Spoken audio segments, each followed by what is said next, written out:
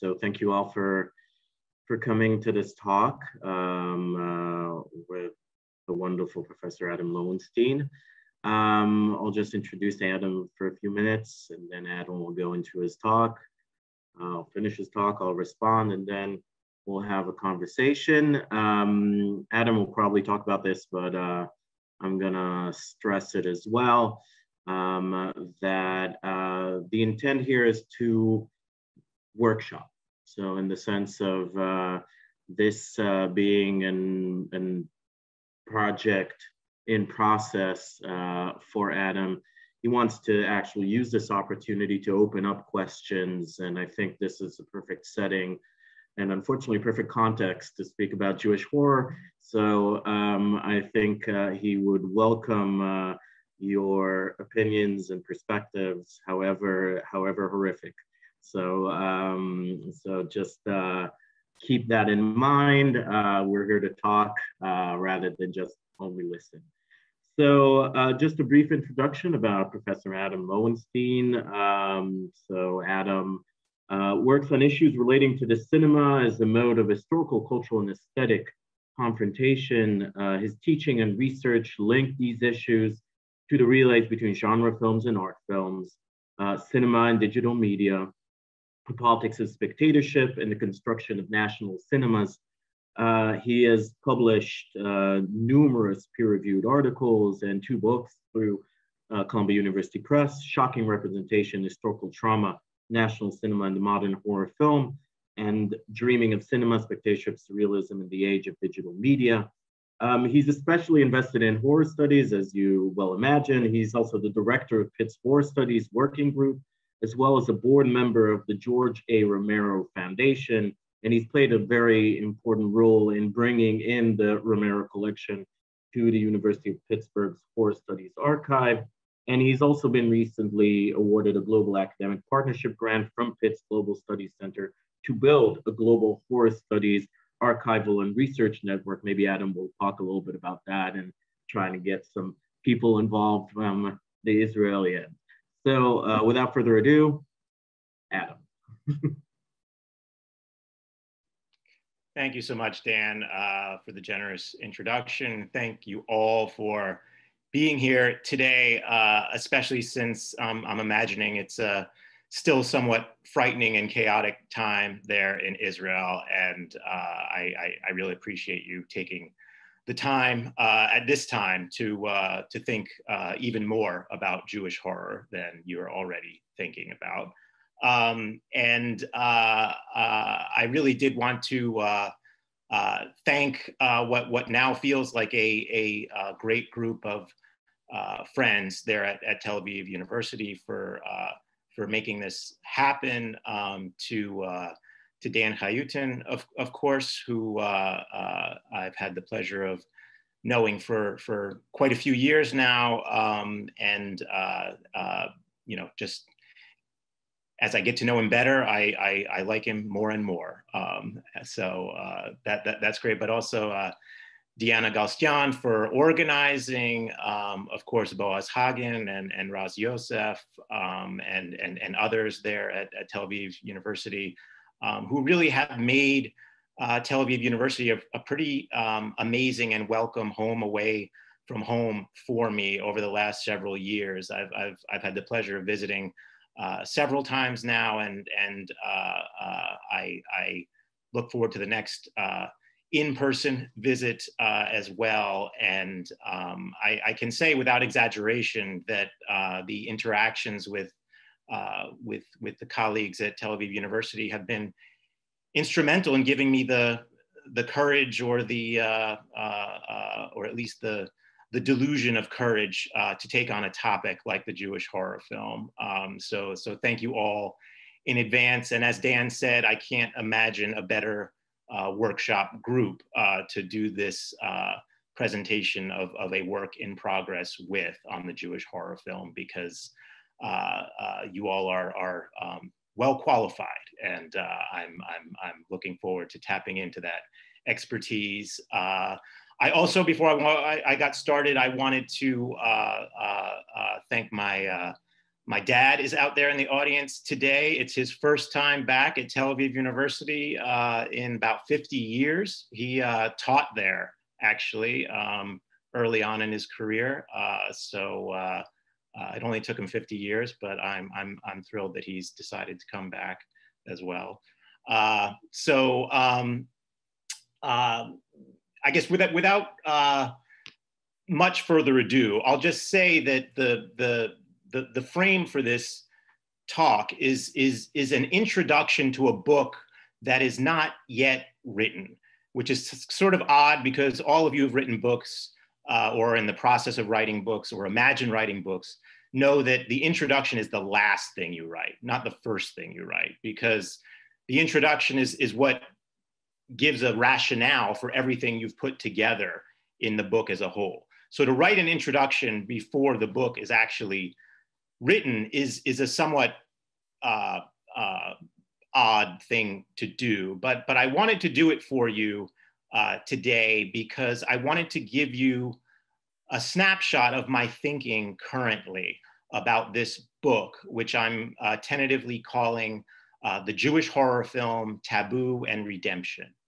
And I wanted to give a sort of overview of how I'm imagining the book right now, because I know the imagination will change lots in the months and years to come, and I'm banking that this conversation with you all will change the shape of it as well. So I wanted to give you a sense of where my thinking is at, without any sense that you saying something like, well, that chapter doesn't sound like it's gonna fit. I'm not sure that's gonna work. And how could you not have a chapter on X or Y or Z? That's the whole intention, right? And as Israelis, I know you'll tell me that honestly and frankly. I have built this on the model of a work in progress, a workshop, a conversation, ideas in progress, rather than, here is my finished thinking on this subject, and I will destroy all comers who dare to say that it is not the right and authoritative word on the Jewish horror film. Okay, so it's open, not closed. Okay. I'm really looking forward to our discussion, and I'm looking forward to Dan's response, and I'm looking forward to hearing from all of you about your thoughts about this this topic and this talk today. Without further ado, let me get to the talk.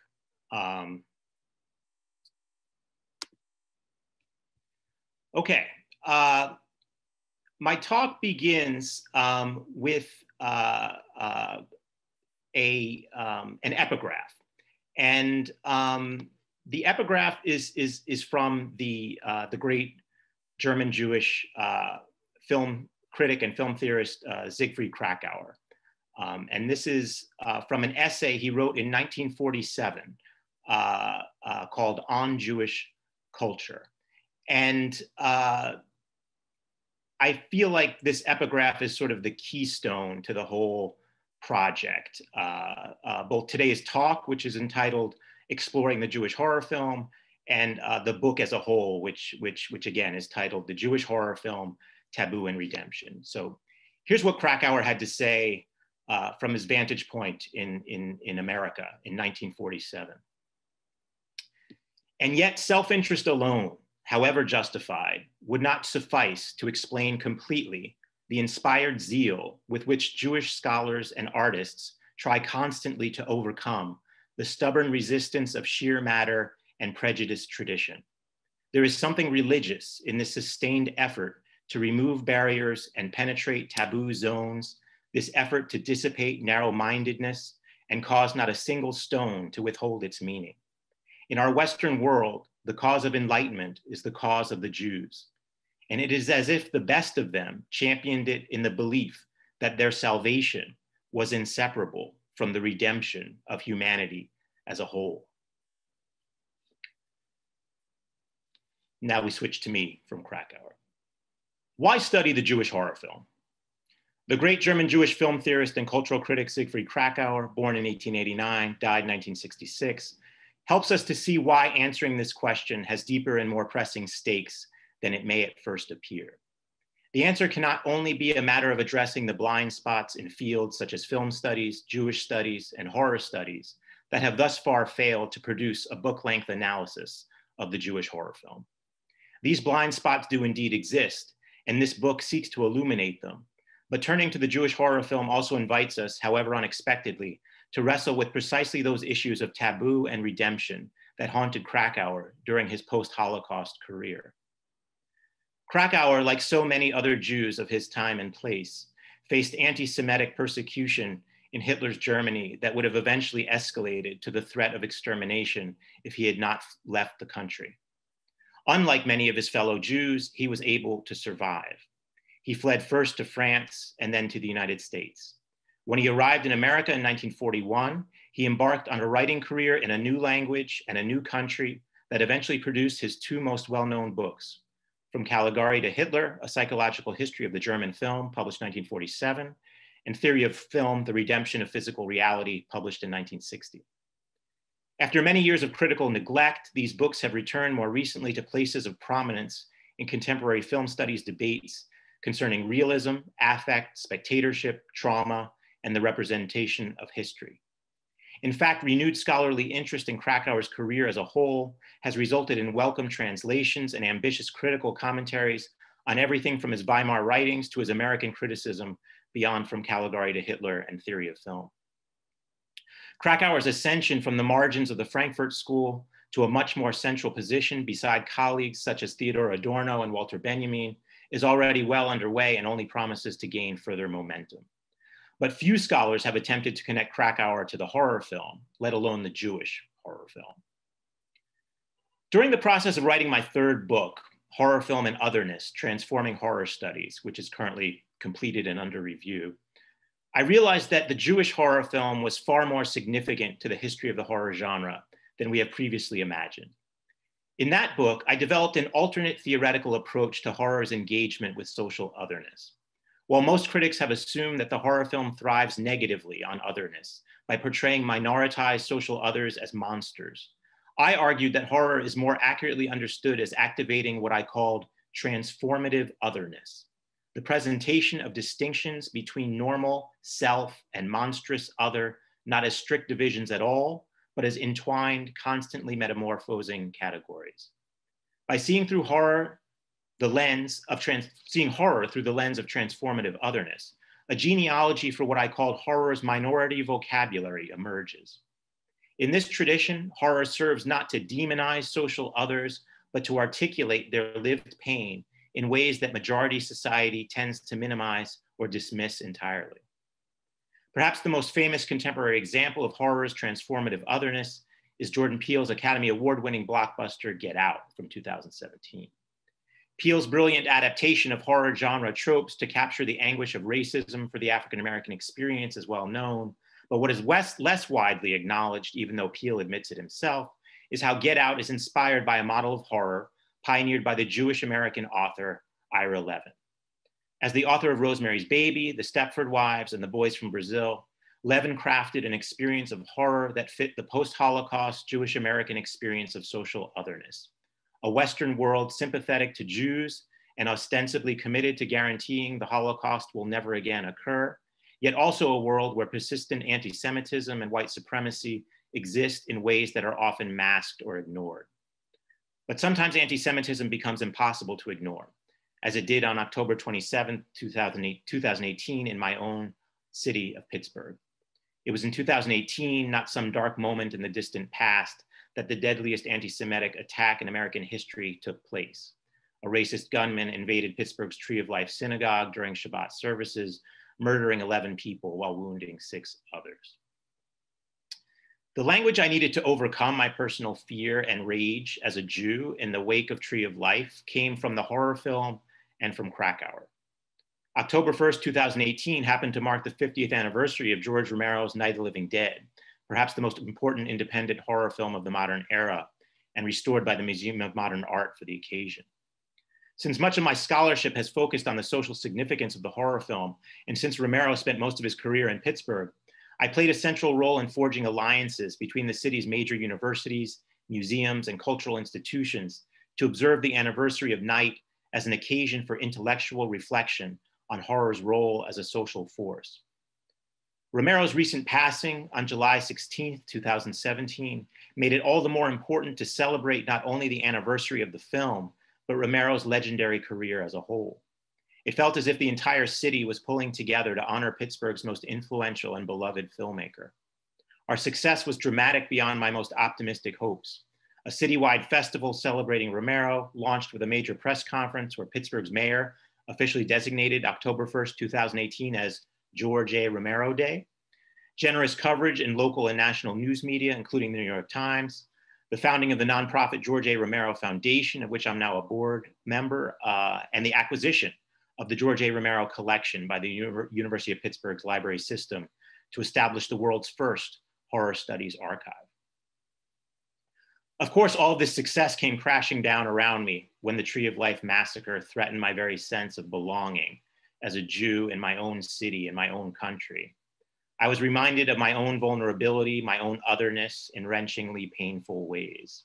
But reading Krakauer, who endured a much more shattering experience of Jewish otherness in his own life, and immersing myself in Romero's films, where horror is never simply a matter of zombies or vampires, but the tragedy of human beings failing to recognize each other as fully human, gave me the strength to go on. I committed myself to completing horror film and otherness as a form of testimony to the Tree of Life experience. And I hope the Jewish horror film, Taboo and Redemption, can speak even more specifically to those terms that Krakauer juxtaposed so courageously in 1947: Jewishness, taboo, redemption, enlightenment, humanity.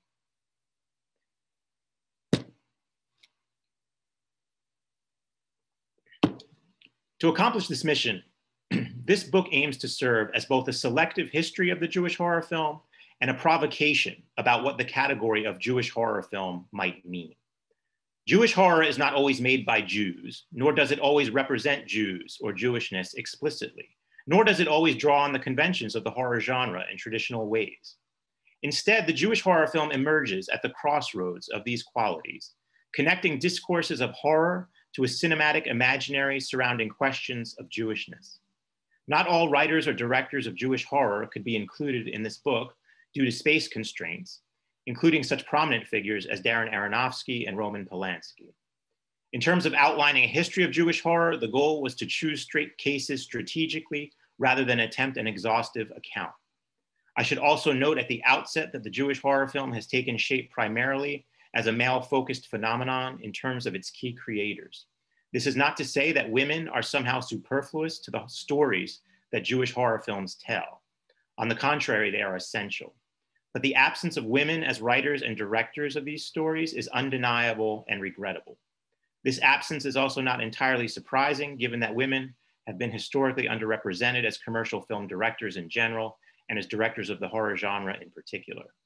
This situation is changing with a post-2000 explosion of women-directed horror films, but this shift has not yet reached the precincts of Jewish horror.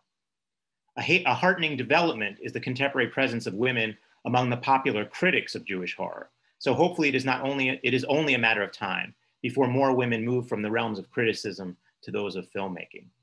The fifth chapter and conclusion of this book turns to the gendered dimensions of Jewish horror by focusing on a 2018 Israeli version of The Golem that highlights feminist issues, as well as by engaging with the major German Jewish philosopher Hannah Arendt as the rare woman working alongside Frankfurt School figures like Benjamin, Adorno, and Krakauer. Arendt's influential concepts of evil lend an important theoretical dimension to Jewish horror. So that's the preamble, and now I'm going to go into descriptions of the chapters of the book. Chapter 1 studies the canonical origins of the Jewish horror film in Weimar Germany and pre-Holocaust Poland. Germany's The Golem from 1920 and Nosferatu from 1922, as well as The Student of Prague from 1913, rely on Jewish-coded otherness for their horror, while the Polish Yiddish The Dybbuk from 1937 mines Judaism's own horror folklore for its tale of spiritual possession, of life beyond death. Seeing these films through the theoretical framework offered by Krakauer requires not only revisiting his readings of most of them in From Caligari to Hitler, but honoring his conviction, shared by his friend Walter Benjamin, that critical responsibility toward history is a matter of strategic collision between past and present on which future depends. Krakauer's commitment to inciting such collisions through his work has not been as widely recognized as Benjamin's, but returning to From Caligari to Hitler and Theory of Film, in light not only of his posthumously published History, the Last Things Before the Last, but his post-emigration American essays, provides the theoretical means to juxtapose these early films with later ones. For Krakauer in America, the stakes of his work always revolved around social criticism, often but not always involving film, that endeavored to warn against potentially destructive social tendencies in America that recall those of Hitler's Germany, including anti-Semitism. For example, in his important essay, Hollywood's Terror Films, Do They Reflect an American State of Mind, from 1946, Krakauer maps an evolution in wartime and early post-war American cinematic horror where, quote, the weird, veiled insecurity of life under the Nazis is transferred to the American scene, unquote. Krakauer calls these dark films horror thrillers and traces their lineage back to, quote, the Frankenstein monsters of the past, unquote. But today we would call many of them film noir. Shadow of a Doubt, Dark Corner, Lost Weekend, The Spiral Staircase. Given Krakauer's thesis concerning the layering of German, American, and wartime post-war elements in these films, it is striking how heavily his major examples lean on emigre directors and German Jewish emigres in particular, Billy Wilder and Robert Siodmak explicitly. Directors who are, like Krakauer, living simultaneously between two worlds of experience, two intertwined histories, two versions of Jewish identity that must be reckoned with, even if never reconciled, in order for a future to be imagined from the ashes of the past and the anxieties of the present. In Krakauer's critical practice, past, present, and future are always intersecting layers of history rather than straightforwardly distinct, chronologically linear categories. In other words, Krakauer's American work seeks, however provisionally or implicitly, to inhabit the position toward history embodied for him by Ahasuerus, the legendary wandering Jew, cursed to roam eternally throughout historical time. Krakauer invokes Ahasuerus to resolve the impossible antinomies of history between chronological and non-chronological time. Quote, for he alone in all history has had the unsought opportunity to experience the process of becoming and decaying himself, unquote.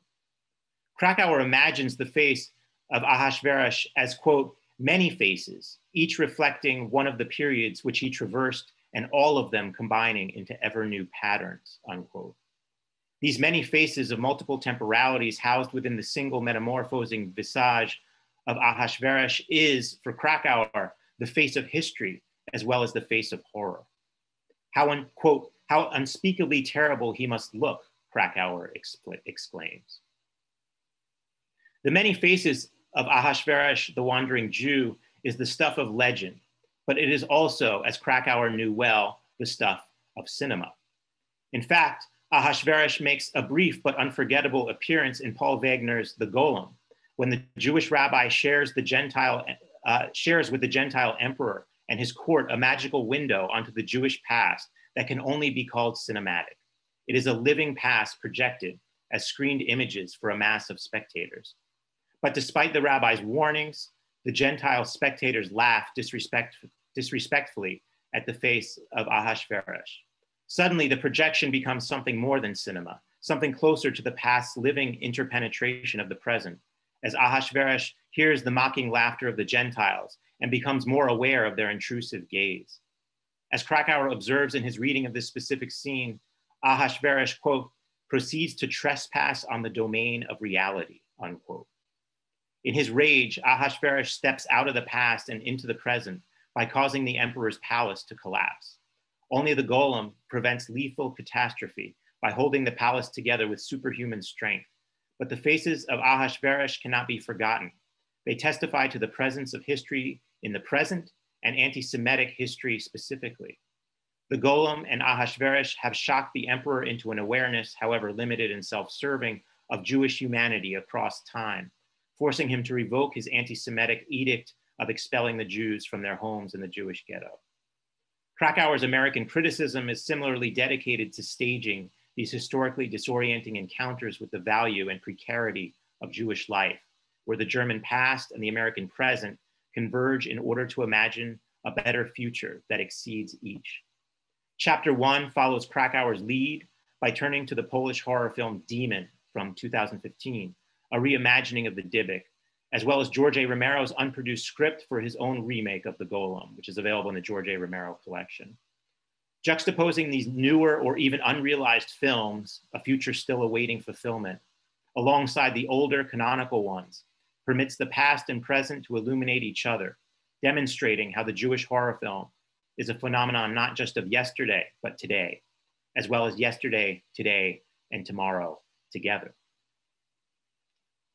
Chapter 2 studies the career of Kurt Siodmak, born 1902, died 2000, a German Jewish screenwriter and novelist who, like Krakauer, was forced to flee Hitler's Germany and eventually emigrated to the United States in 1937 after failed attempts at refuge in Switzerland, France, and England. Perhaps even more so than Krakauer, this traumatic experience of persecuted Jewishness haunted all of Siodmak's subsequent life and work. Siodmak is most well known as the screenwriter of The Wolfman, 1941, and the author of the thrice-filmed science fiction horror novel Donovan's Brain from 1942. The extraordinary influence of these texts, still very much with us today, encouraged me to argue for their status as foundational texts for understanding Jewish horror in horror film and otherness. Here I will expand that argument by connecting these texts to Siodmak's other notable contributions to the history of the classic horror film, including work on screenplays for many sequels in the iconic horror series launched by the Universal Studios Productions Dracula, Frankenstein, The Invisible Man, and The Wolfman. Siodmak also co-wrote the screenplay for Val Lewton's I Walked with a Zombie in 1943, perhaps Hollywood's most ambitious exploration of the zombie in its Black Afro-Caribbean context. Giving Siodmak's remarkable career the critical attention that has eluded it thus far, mostly due to his commitment to the underappreciated horror and science fiction genres and being overshadowed by his more famous brother, director Robert Siodmak, with whom he collaborated on the important 1930 documentary fiction experiment People on Sunday, along with fellow Jewish filmmakers Eugene Shuftan, Edgar Ulmer, Billy Wilder, and Fred Zinnemann. Extends the history of the Jewish horror film in significant ways. These extensions reach into the past, as Dracula and Frankenstein draw heavily on Nosferatu and the Golem, as well as the future. The Wolfman created the horror genre's most durable, allegorically Jewish monster, the Jewish werewolf. Chapter 3 explores the evolution of the Jewish werewolf from its allegorical beginnings in the Wolfman to its more explicitly Jewish manifestations in John Landis's An American Werewolf in London from 1981, and Philippe Mora's The Beast Within from 1982. Landis and Mora, both Jewish directors, channel their personal Jewish experience as well as their deep familiarity with Siodmak's The Wolfman into these graphically stunning portraits of what the Wolfman could only suggest. What the transformation of man into wolf, or man into wolfish insect in the case of The Beast Within. And if you haven't seen that transformation, I warned you. What that transformation looks and feels like. Landis and Mora, working with the special makeup effects masters Rick Baker and Thomas R. Berman, respectively, refigure horror's encounter with Jewish otherness by visualizing so intently and unyieldingly what has always been at the core of Jewish horror, transformation itself. Whether it is the transformation of a Jew who passes for a Gentile into a Jew who can no longer pass as Gentile, or the transformation of a socially accepted Jew into a socially persecuted Jew, as Siodmak and Krakauer experienced so dramatically in their own lives, or the allegorical transformation of a human being into a subhuman animal. The bottom line is that transformation is essential to Jewish horror in both its lived and cinematic guises.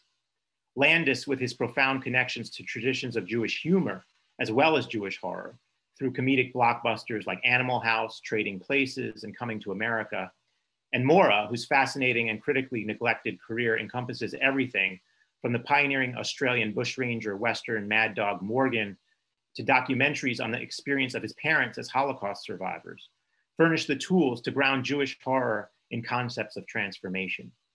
Theoretical support for these concepts is provided by two trailblazing Austrian Jewish thinkers, Sigmund Freud and Robert Eisler. Freud's Totem and Taboo from 1913, Beyond the Pleasure Principle from 1920, and From the History of an Infantile Neurosis from 1913, which is also commonly known as the Wolfman case study, along with Eisler's Man into Wolf, an anthropological interpretation of sadism, masochism, and lycanthropy from 1948, shed critical light on the spectacles of transformation so central to the Jewish horror film by rooting them in psychology and anthropology. Freud and Eisler also lived parallel lives to Krakauer and Siodmak in terms of their Jewishness.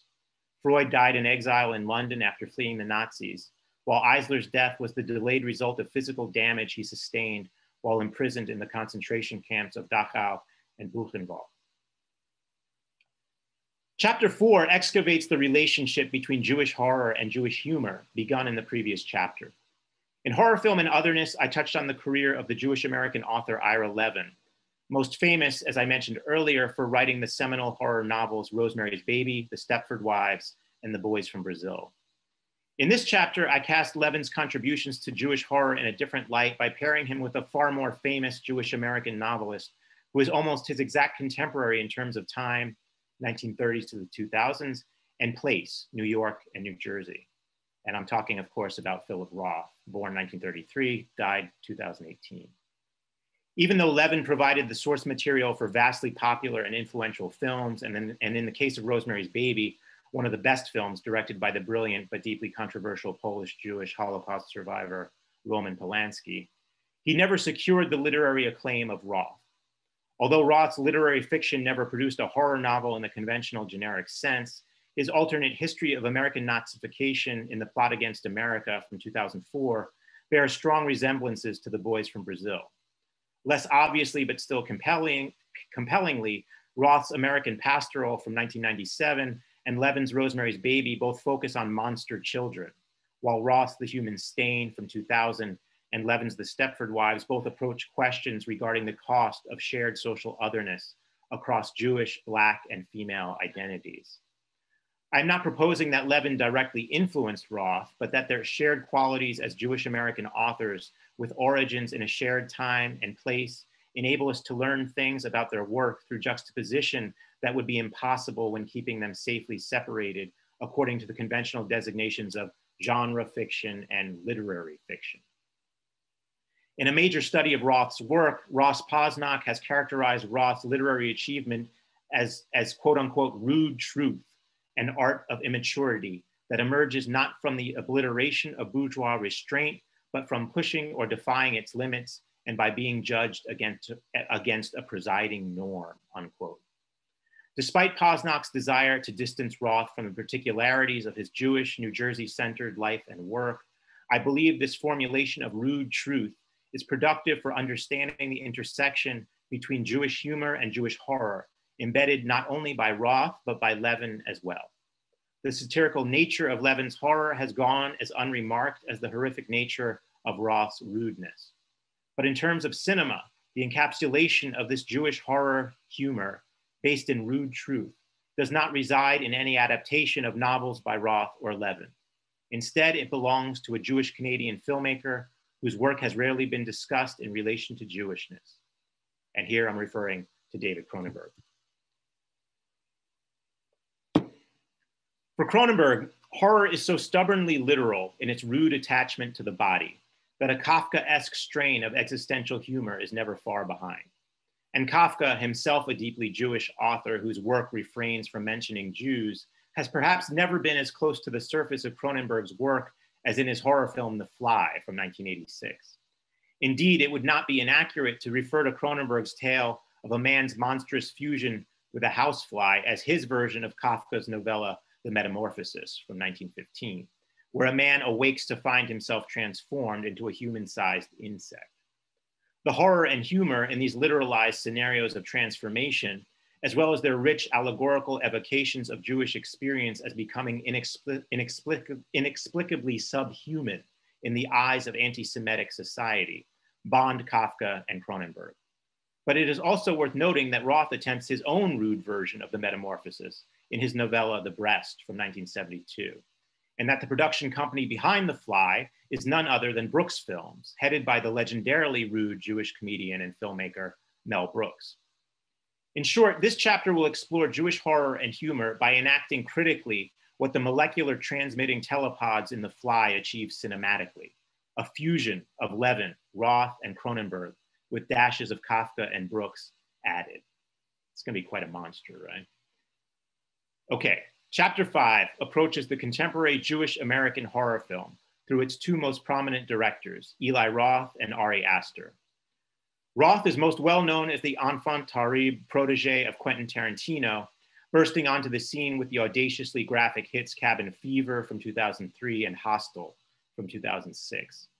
Roth has struggled with disappointing projects in more recent years, but his notoriety as a major force in the horror genre remains strong, and it has been complemented by his appearances as an actor, especially in Tarantino's films. In his most notable role, Roth plays Sergeant Donnie Donowitz, also known as the Bear Jew, in Tarantino's Inglourious Bastards from 2009, the most physically brutal of the avenging Jews who drive Tarantino's contribution to an alternative imaginary surrounding the Holocaust, alongside works such as The Boys from Brazil and The Plot Against America.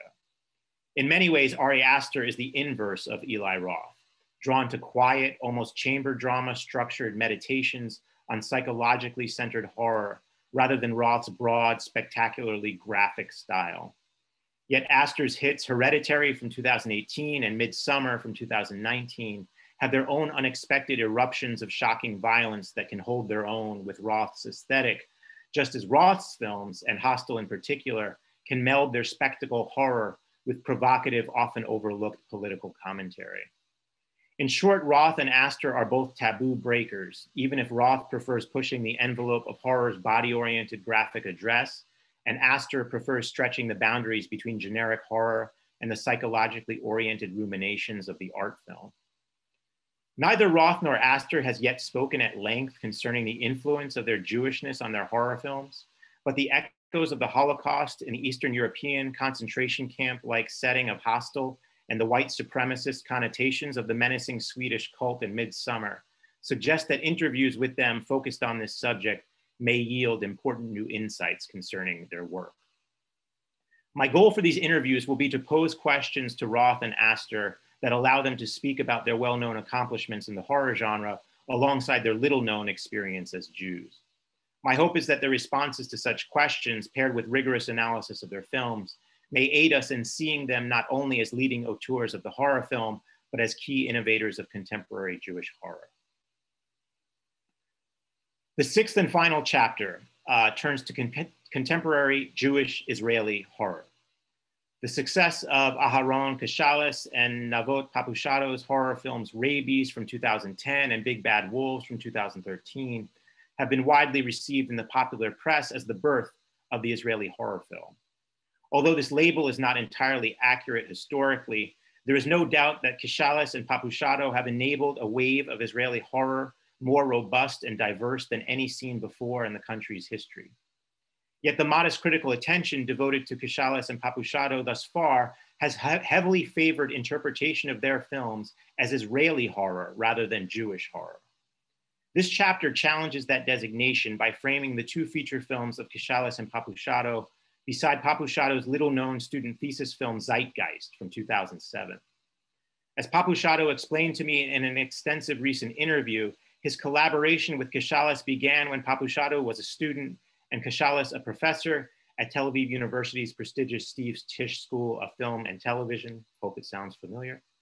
So Zeitgeist, directed by Papushado, and Guy Raz, produced by Kashalis, a fascinating film where Jewish concentration camp ghosts become visible only through the lens of a Nazi-owned camera discovered in today's Israel, forms an essential but hitherto unknown foundation for the later films of Kashalis and Papushado.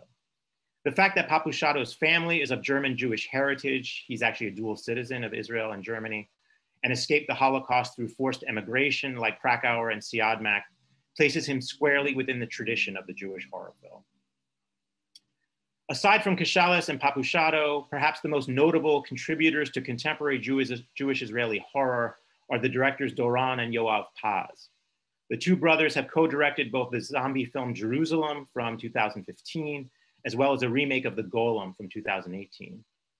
Given its direct connection to the cinematic context of Weimar Germany studied in chapter 1, I will focus on The Golem. The Paz version of this Jewish tale is most striking for its inclusion of what has been marginal in both the mythology of the Golem and the Jewish horror film in general: women. This chapter seeks to address and redress this absence by analyzing the gender dimensions of the Golem, where it is a non-ordained Jewish woman, not a male rabbi, who creates the Golem in the shape of her own dead son. As in Wagner's version, this Golem both saves and threatens to destroy the Jewish community from which it springs. But in the Paz version, this paradox of Jewish self-protection and self-destruction is shot through with issues of female empowerment and oppression that are decidedly contemporary, despite the film's setting in the Lithuania of 1673. In fact, when the Golem and Zeitgeist are taken together, the subject of Jewish horror's relations to difficult questions concerning post-Holocaust Jewish community and national Israeli identity emerge. These were questions on Krakauer's mind in the post-war period, but they were taken up much more comprehensively and controversially by his fellow German Jewish emigre, Hannah Arendt. The nexus between Krakauer and Arendt on the topic of post-Holocaust evil will form the theoretical backdrop for this chapter and lead towards the book's conclusion. The conclusion will reflect on the Jewish horror film's existence between the terms of taboo and redemption set out by Krakauer in On Jewish Culture in 1947. Although this essay went unpublished during Krakauer's lifetime, it was written at the invitation of the major Jewish intellectual periodical Commentary for a forum of responses to founder-editor Elliot Cohen's Jewish Culture in America, Some Speculations by an Editor from 1947. Among the other respondents was Hannah Arendt. Although Arendt's philosophical concepts of radical evil from her 1951 The Origins of Totalitarianism and the banality of evil from her 1963 Eichmann and Jerusalem are much more well known, Krakauer also wrote of evil as a key concept undergirding his post-war film and cultural theory. For example, in Those Movies with a Message from 1948, he exhorts us to acknowledge that, quote, evil does exist and it cannot be drowned in bright visions, unquote. Krakauer continues, quote, blank opposition to evil is futile. Evil yields only to an embrace, to a change in the substance of what cannot otherwise be conquered, unquote. What Krakauer's notion of evil shares with Arendt's is the conviction that, particularly after the Holocaust, evil cannot be dispensed with as simply monstrous. Instead, evil must be engaged and fought through an embrace, what Krakauer describes as a, quote, fully orchestrated reasoning that comes to grips with the dark powers that impatiently lie in wait to close in on us and lives on intimate terms with them, unquote. What the Jewish horror film puts into practice is Krakauer's theory that for evil to be combated, it must first be embraced and lived with on intimate terms. If evil is only monstrous, then it has nothing to do with us, with humanity. In other words, even if evil acts cannot be redeemed, they must be acknowledged and prevented from happening again by breaking taboos around our conception of evil's proximity to us and within us. This is the redemption that the Jewish horror film ultimately offers, a recognition that we are all capable of evil, that evil is not solely the province of monsters, and that we can learn profound things about evil through cinematic monsters. There's an important moment in Krakauer's theory of film where he turns to, quote, fantastic monsters in films, such as the Frankenstein monster, King Kong, the Wolfman, unquote. Although he critiques the unrealistic, uncinematic staginess of some of these films, he also allows for something else. These monsters, quote, may be staged so skillfully that they merge with their real life environment and evoke the illusion of being virtually real. Is nature not capable of spawning monsters, unquote? The Jewish horror film answers Krakauer's question over and over again with a resounding, hauntingly urgent yes, spoken between taboo and redemption. Thank you. Thank you, Adam, for a wonderful talk, and a wonderful opportunity to workshop your ideas. And I hope everybody in the audience is now jotting down everything you think Adam wants to know about Jewish horror but was afraid to ask. So I will give you some time with my response to gather your thoughts. And I wanted to start picking up on a thread that Adam outlined, not so much with proper horror, but with proper humor. And while I was reading Adam's abstract for the book, I was reminded of a notable skit by master comedian Lenny Bruce, Jewish comedian Lenny Bruce, with your indulgence and forgiveness for foul language, but we are dealing with taboos, I'll quote at length. And I'm doing a disservice to Lenny Bruce, but bear with me. Dig. I'm Jewish. Count Basie's Jewish. Ray Charles is Jewish. Eddie Cantor's Goyish. Nabrit is Goyish. Hadassah, Jewish. Marine Corps Heavy Goyim, dangerous. Kool-Aid is Goyish. All Drake's cakes are Goyish. Pumpernickel is Jewish. And as you know, white bread is very Goyish. Instant potatoes, Goyish. Black cherry soda is very Jewish. Macaroons are very Jewish, a very Jewish cake. Fruit salad is Jewish, lime jello is Goyish, lime soda is very Goyish. Trailer parks are so Goyish that Jews won't go near them. Jack Parshow is very Goyish. Underwear is definitely Goyish. Balls are Goyish, titties are Jewish, mouths are Jewish. All Italians are Jewish. Greeks are Goyish. Bad songs. Eugene O'Neill, Jewish. Dylan Thomas, Jewish. Steve is Goyish, though. It's the hair. He combs his hair in the boys' room with that soap all the time. Louis. That's my name in Jewish. Louis Schneider. Why haven't you got Louis Schneider up on the marquee? Well, because it's not show business. It doesn't fit. No, I don't want to hear that. You Jewish? Yeah. You ashamed of it? Yeah. Why are you ashamed you're Jewish?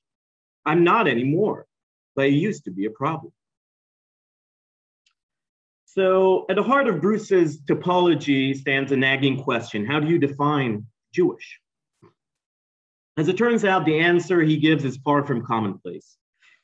Rather than rely on the state parameters of established tradition, Bruce asks us to abandon them and submit to a logic of categorization that seems known only to him.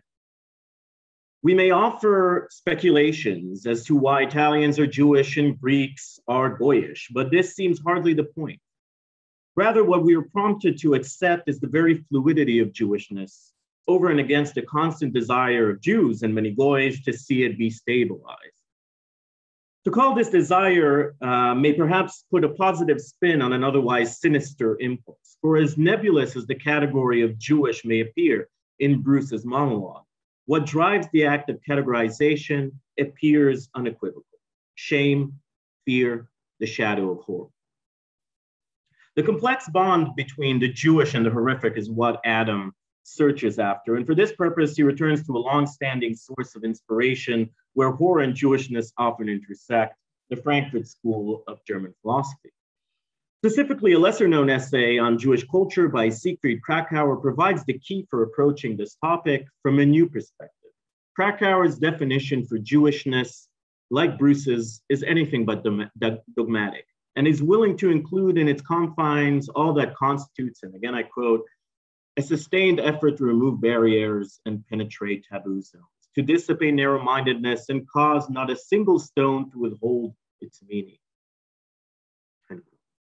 Through Krakauer, horror becomes the keystone of Jewishness when it professes an acknowledgement of our intimacy, if not our intertwining, with the evil and the abject. It is this favoring of the broadly ethical over the narrowly ethnic that allows Adam to push the boundaries of Jewish horror beyond the strict limits of creative works that are made by Jews and or represent Jews. I would nevertheless ask us to linger for a moment on what ties this broad ethical position to the more familiar coordinates of Jewish tradition, or rather to a particular vision of Judaism. Here I also follow Krakauer, who notes that this effort to remove barriers and penetrate taboos has, quote unquote, something religious in it. If we are to interpret religious in terms of Jewish religion, then Krakauer's caveat seems peculiar. For as Mary Douglas's famous discussion of Leviticus instructs us, early Judaic thought was very much invested in the idea of separation rather than interpenetration.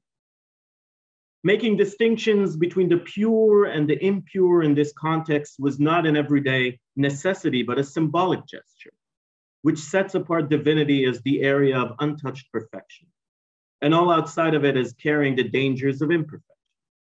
Ancient kosher laws serve as a prime example for this dynamic, in the sense that they, to quote Douglas, are like signposts, prompting the believer to think about the unity, purity, and perfectness of God as at every turn.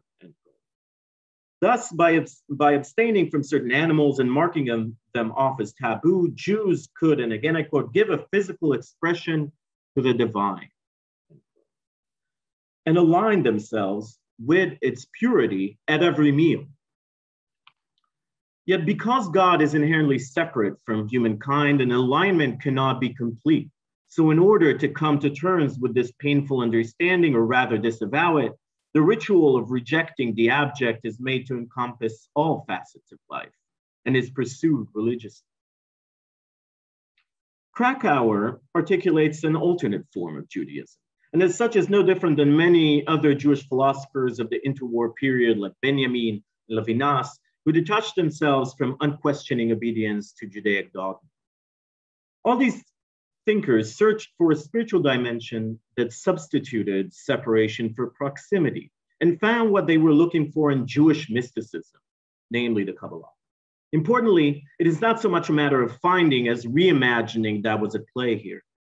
From Kabbalah and Hasidism, through the particular mediation of Martin Buber, neo-mystical Jewish philosophy disproportionately highlighted the prospect of revelation through contact with the physical, or rather of the physical as co-implicating human and God in an uneven yet very intimate relationship. This prospect is what motivates key ideas like Benjamin's now time, Yestide, or Levinas's face-to-face, or rapport de face à face. It also frames Krakauer's emphasis in theory of film on how, and I quote him, films come to their own when they record and reveal physical reality. For Krakauer, it is not the consecration of cinema that matters, but the consecration in quasi-Hasidic fashion of materiality through cinema, of things unveiled, quote unquote, in their fullness, through an unfamiliar perspective that only the cinematic image can provide. That in this study, the process of unveiling is connected to the terms of redemption, as Adam points out, clearly testifies to the messianic bent of Krakauer's and his peers' peculiar and particular brand of neo-mysticism. To redeem oneself in this context is to overcome the distance from what Krakauer defines as moments of everyday life. Distances here are far more conceptual than they are concrete. Consequently, by their abolishment, we are made to discover ourselves always already connected in a greater unity. A family of man, to use Krakauer's terminology, which subtly echoes the messianic goal of achieving unio mystica. Now, if my short description of Krakauer's neo-mysticism shows it at its most hopeful, then this hope is not achieved at the cost of excluding the horrific. Quite to the contrary.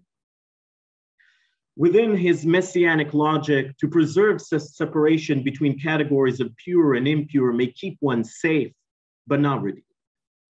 The path toward redemption, in contrast, must transcend such distinctions, and in so doing, should also embrace the dangerous and terrorizing into the redemptive experience.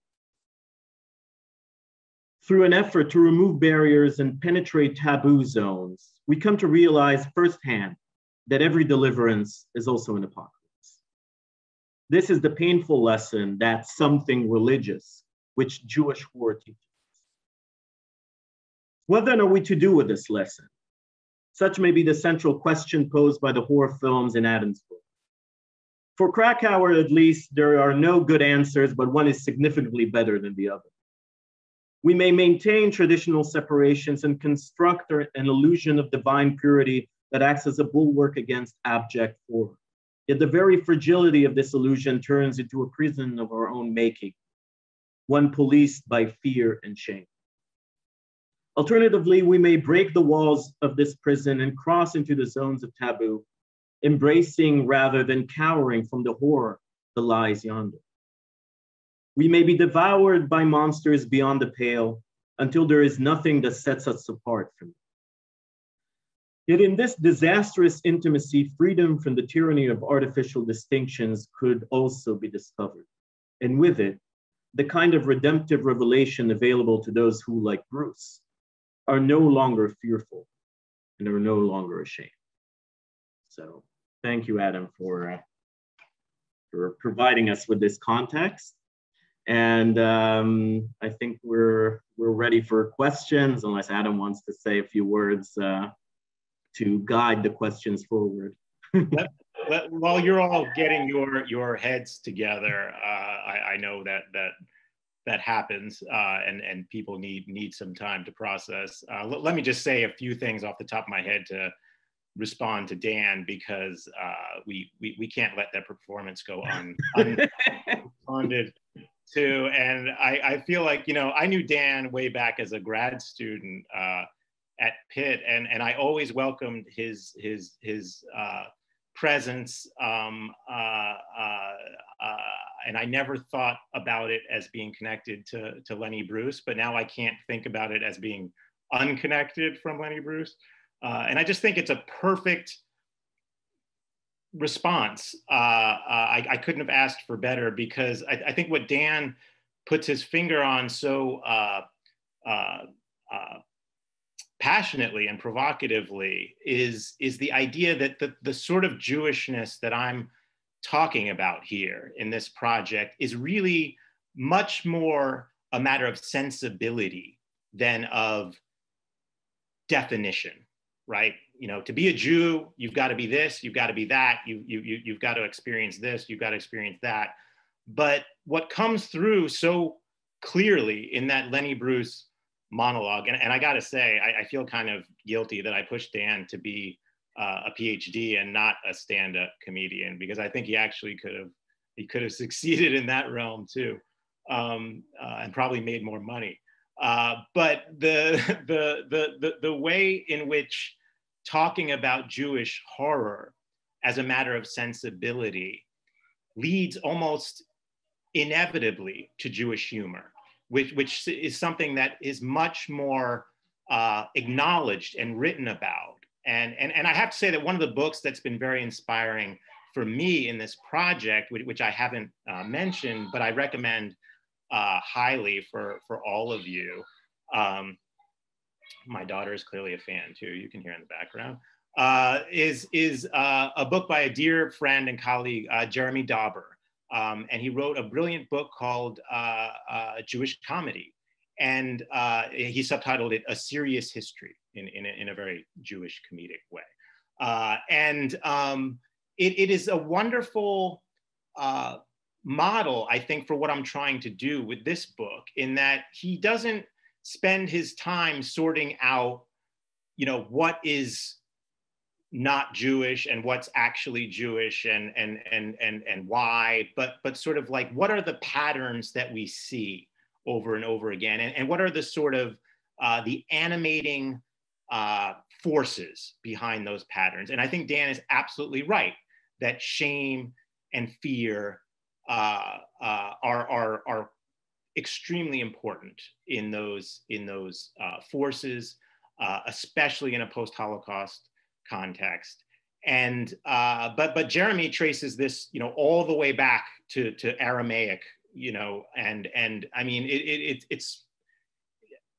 it's remarkable how what we think of as the modern Jewish sensibility was there from the very beginnings, it seems, and I think it does have to do with this relation to the world, whether it's through horror or humor, that is sort of a feint and an attack at the same time, and that this is what the Jewish relation to Jewishness is sort of organized around, and I think that's, in my imagination at least, that's what I'm trying to have be the center of gravity for the cases that I'm going to include in the book, which could be really infinite and endless, I have to say. I mean, I feel like, you know, Krakauer is really possessing me at this point, and that like I feel like every stone I turn over, I find a new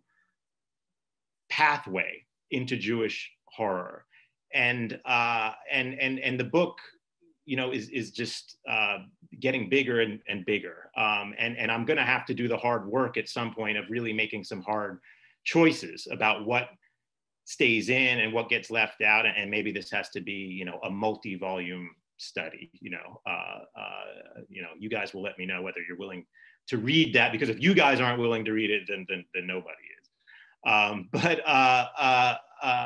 You know, I'm still working through that, and just as an example, I don't know how many of you have seen it, but there's actually a recent film, very Jewish sensibility film, directed by a woman, that I think fits the project like hand in glove, and I am going to include it, even though lots of critics have not recognized this film as a horror film. But if you're Jewish and you watch this film, you will instantly recognize it as a horror film. It's called Shiva Baby, and it's directed by Emma Seligman, and it's a recent film. It may not have made it to streaming in Israel yet, but in America, you can watch it on Amazon if you're willing to pay for it.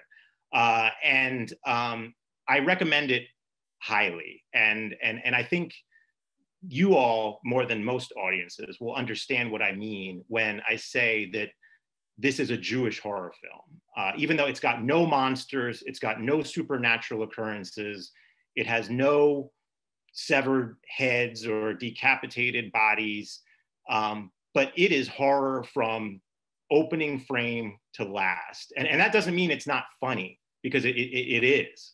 But I welcome that discussion when you guys have a chance to have seen that film as well, and you know, hopefully for a future time. But yeah, the floor is open. You've heard enough from me. Really looking forward to hearing from all of you.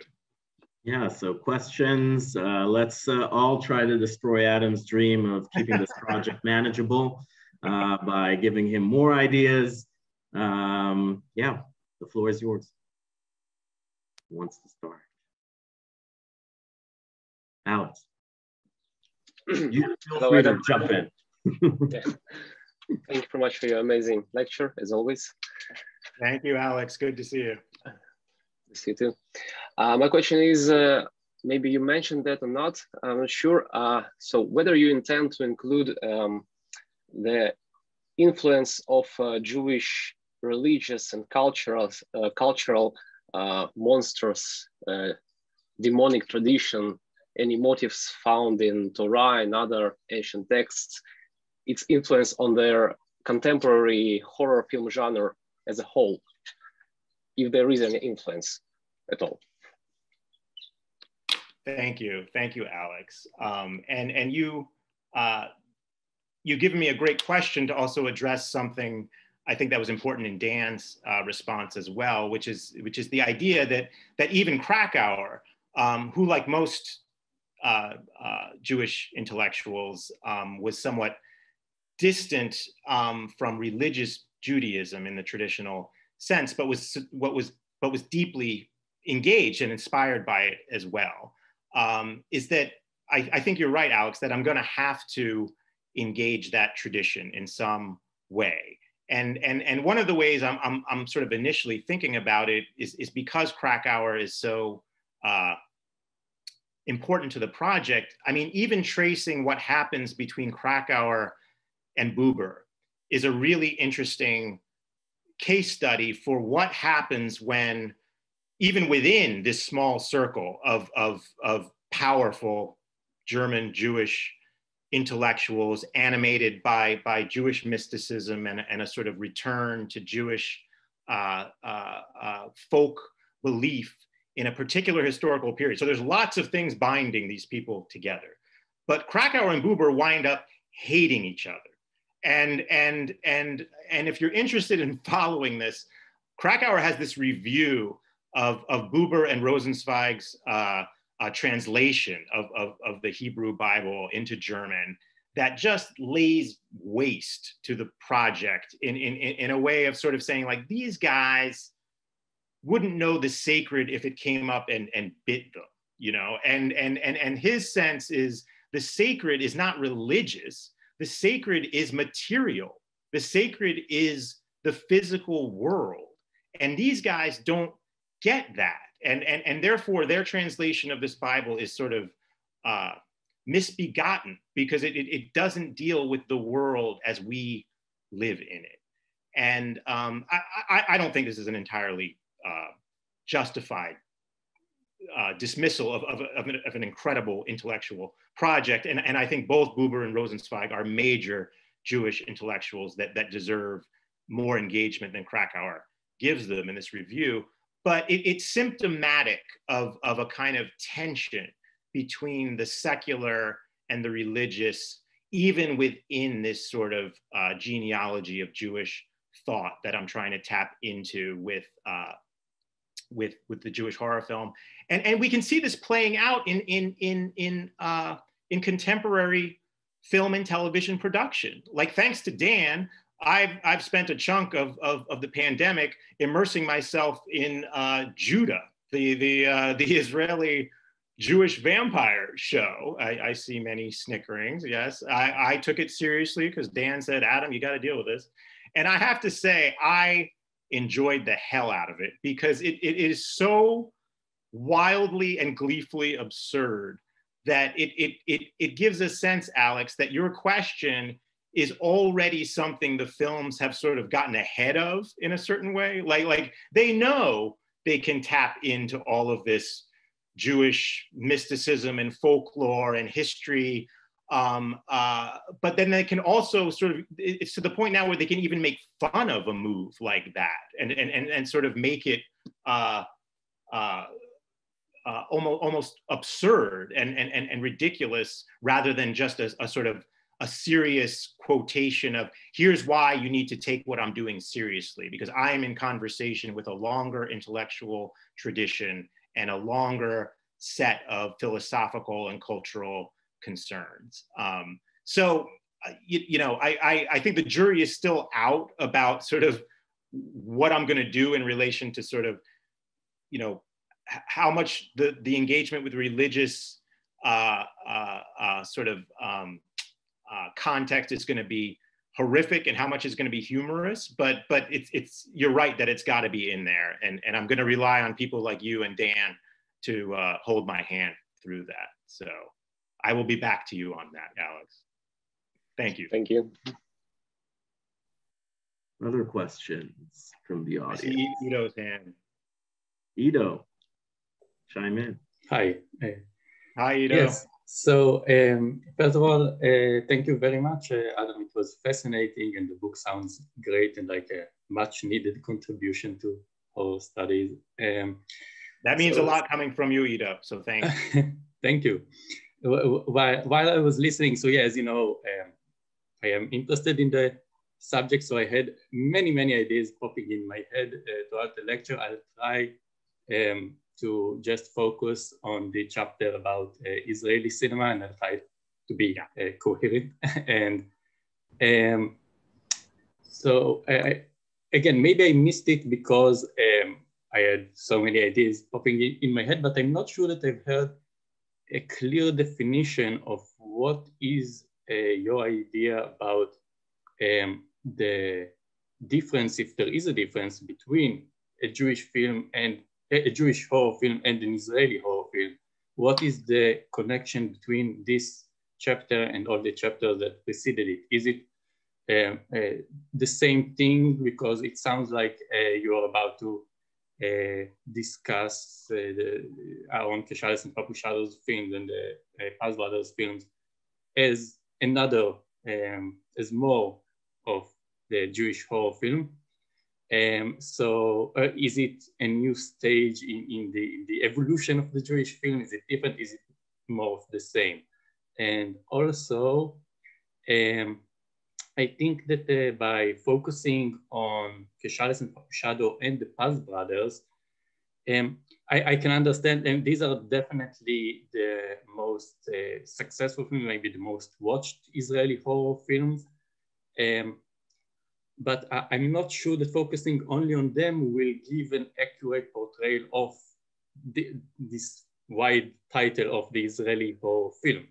There is, as I know that, a whole group of Israeli horror films set in army bases about Israeli war and stuff like this. But I'm also wondering, in the case specifically of Keshales and Papushado and the Paz brothers, it's so obvious because the films are containing a lot of English. Jerusalem contains a lot of English dialogue with protagonists who are tourists visiting Jerusalem, and the Golem is entirely English speaking, probably made for foreign viewers, even though they are Israeli films. And also with Keshales and Papushado, now, as we know, they're both about to present their first English-speaking international production. Papushado's film Gunpowder Milkshake will be premiering on Netflix in a few months from now.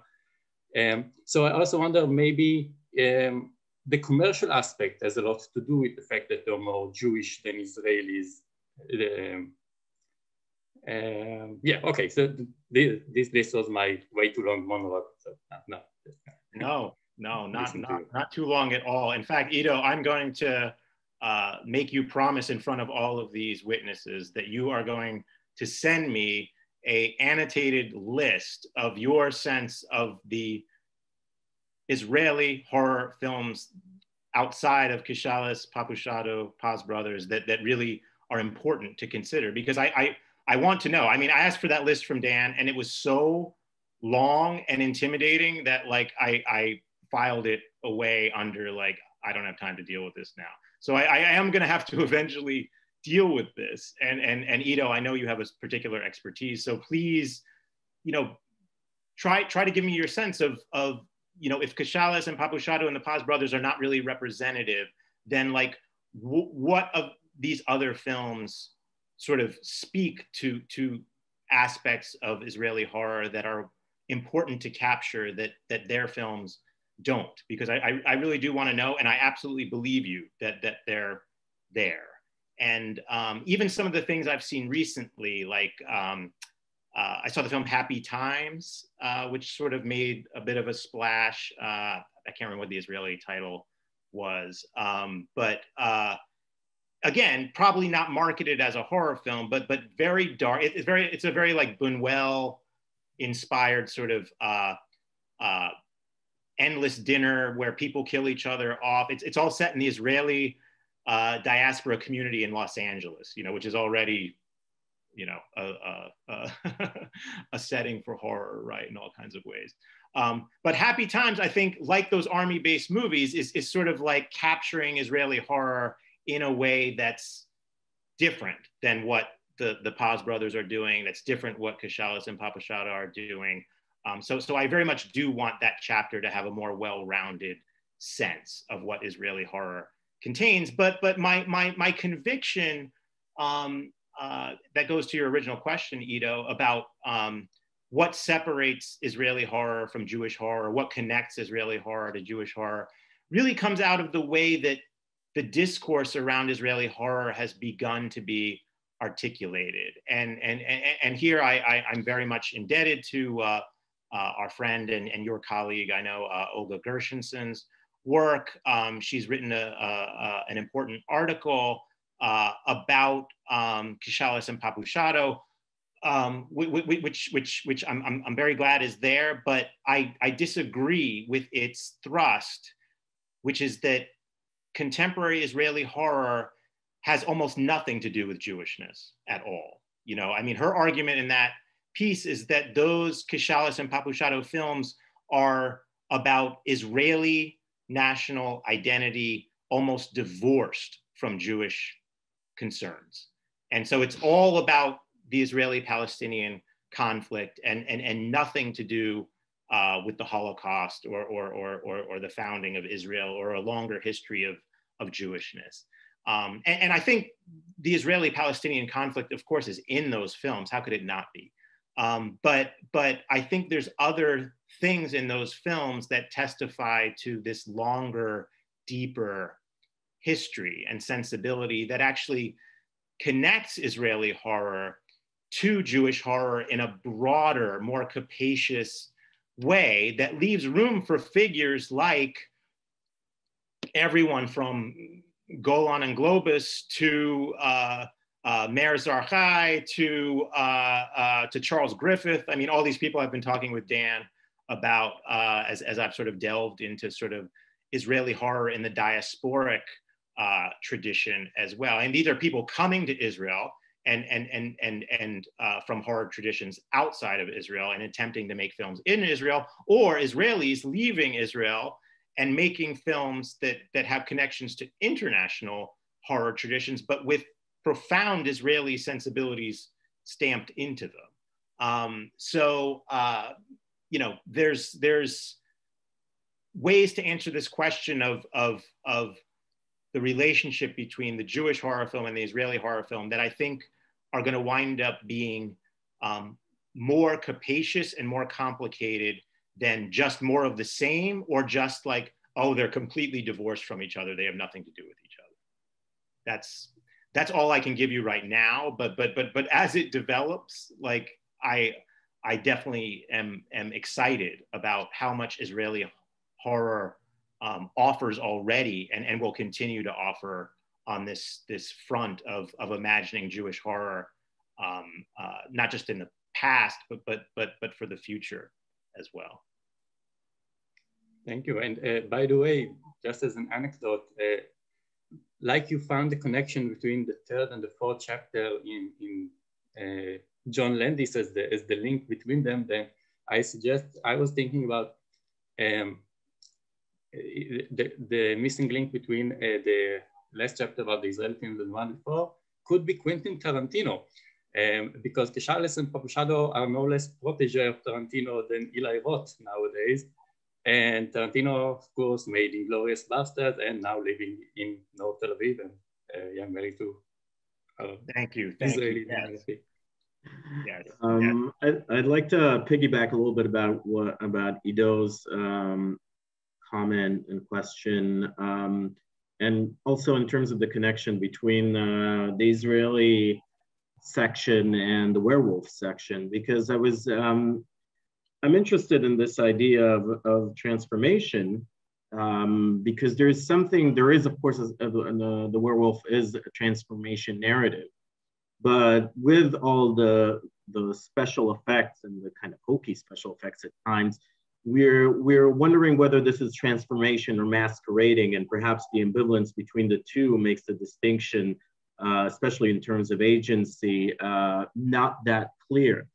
And for me, that connects to the Israeli films because in certain ways, at least, the Israeli films very much are films about transformation from a plot to an allegory about national militarism for sure, and other aspects of Israeli ideology, or Zionist ideology.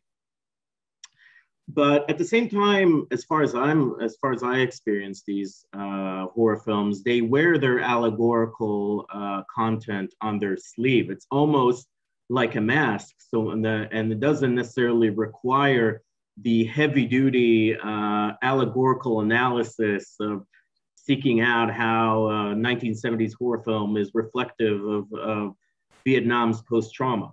They're very much playing with that mask and essentially, at least for a literate viewer in terms of Israel literacy, kind of showcasing the process of putting on a mask as if it was transformation, but rather not, or the distinctions between them are fluid. So I think more than I think for in my understanding of the Israeli horror films, they're less where they're Jewish is not so much, at least by your model, in their content, so much as with the process in which they work with the content and kind of bring up this question of transformation versus active masking.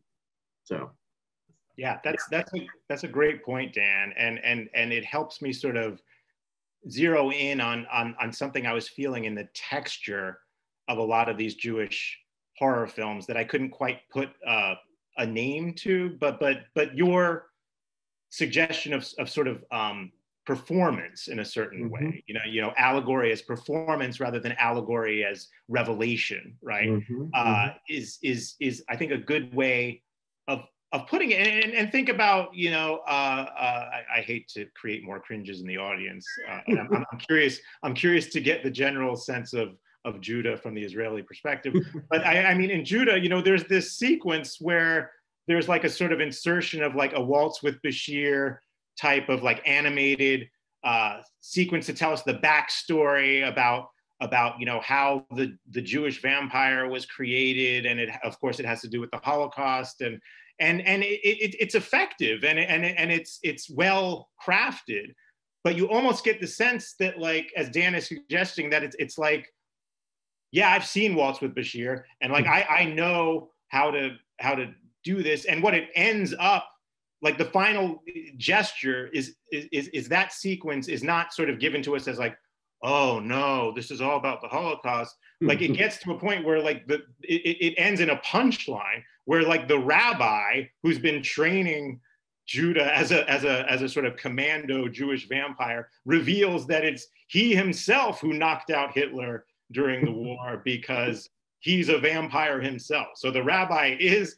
a vampire, and he's training the new Jewish vampire. And so the whole thing like becomes this very comedic construct, but it's very much dealing with real and painful things. Like, I mean, this is not like a Holocaust denial sort of text, but like the sort of the shifts in tone, I guess, is what I'm talking about here. You know, from you know, we're going to evoke these things that we know are very painful and traumatic to like, we're going to make them into punchlines is a very interesting thing that's happening in the Israeli context, that's sort of like at warp speed versus what's happening with Jewish horror in the non-Israeli spectrum, I would say. And also bringing up Freud and Gallows humor and his idea of the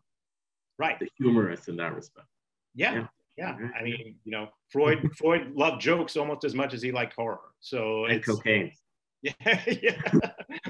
So these are all things to keep in conversation. For sure. Of course. More questions from the audience. Inputs. Don't be shy. I'm not as scary as my topics are.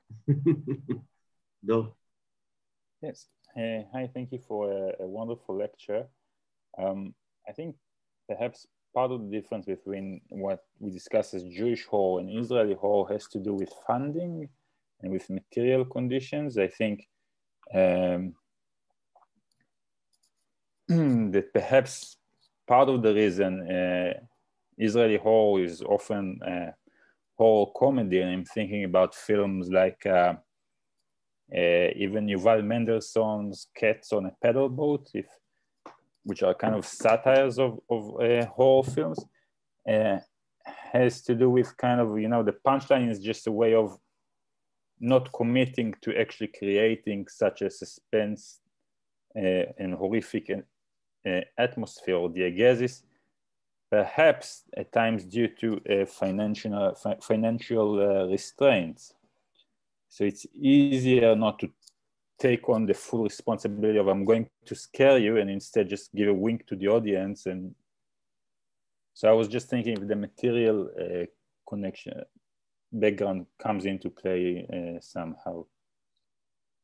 Yes, thank you, Dor. That's a great reminder that there are strong industry concerns to think about here, and even the relationship between film and television production in Israel too is such an important relationship to think about, and how so much power in Israel comes from the television industry, and sort of course TV approaches to genre tend to be somewhat different from film approaches to genre, and I think part of what you are putting your finger on may have to do with a sort of bleed over effect from the success of Israeli television, sort of informing the structure of these films. But clearly, I need to watch more of the films to sort of talk about this more authoritatively. And I've never heard of Cats on a Paddle Boat, but I'm in love already with the title. It's very esoteric.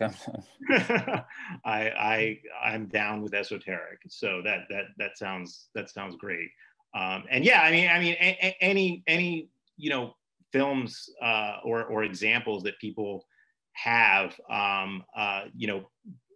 please don't be afraid to send them along to me, to email me or throw them in the chat. And I'm looking forward to getting to all of them. But absolutely, I mean, I know that in the Israeli context in particular, I'm really depending on you all to sort of help me out here. And if I hadn't had these series of talks that I've done at Tel Aviv University over the last few years, like, I'm not sure I would have had the nerve to include an Israeli chapter in the book. So it's your fault, guys. So now you have to help me get out of the hole. But there's certainly like a lot for me to learn here, of course, and this all the comments so far have been remarkably helpful in that way. But I'm sure there's also more. I see, Dan, there was a question in the chat. Yes, can you elaborate about the parodic aspect of Judah and how it is in conversation with other Jewish horror parodies? Like I bet whoever asked the question can probably answer that better than I can. I mean, are there other sorts of examples that we should be throwing? Probably, well, if you count Mel Brooks' Young Frankenstein as a Jewish horror film, horror parody. For sure. Well, Vered is here. Like, go ahead. Vered. Genuine question. Sorry, my microphone is a bit off. This is a genuine question, not a question that suggests I can answer it. It's a genuine question about the parodic aspects of Judah and how they might be linked to other Jewish horror parodies. Not a question meant to a genuine question. I appreciate that. A genuine question is wonderfully rare to encounter. So thank you. I think Dan's right. There's something about like Young Frankenstein that sort of get to this. Also, I think of Fearless Vampire Killers, the Roman Polanski, which is central, I think. And I have to admit, and maybe the climate will change. I hope it does. But right now, I could not get a US publisher to publish a book on Jewish horror that has a chapter about Roman Polanski. It just would not be accepted. It would not fly. And an editor, actually, I was talking about this with an editor, and he said, the best way for you to approach that is to put in a chapter with all blank pages on Roman Polanski, but include footnotes, just no text. And I think this is a really unfortunate place that we're in right now, where that's the case, and I hope it changes, because I do feel like Polanski is an absolutely central figure here, and he does need to be dealt with. But again, I'm not sure that's going to be possible.